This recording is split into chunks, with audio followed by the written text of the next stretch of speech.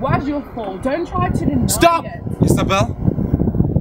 You always say you want to understand us and what it means to be black. Well, if you do, you must listen to me carefully now. I don't call it murder. And I don't call the people that did it a mad mob. And yes, I do expect you to see it as an act of self-defense. How? How's self-defense? Listen to me! Blind and stupid, but still self-defense. He betrayed us in our fight for freedom. 5 men are in detention now because of Mr. M's visit to the police station.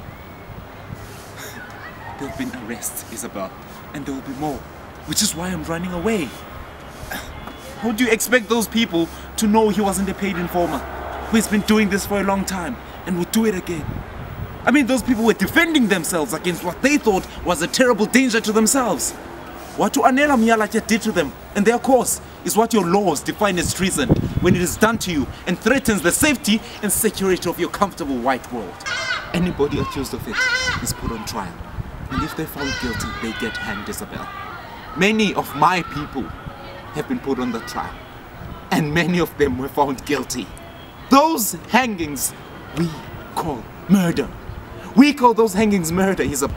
And now you're coming here and you're blaming me for what happened.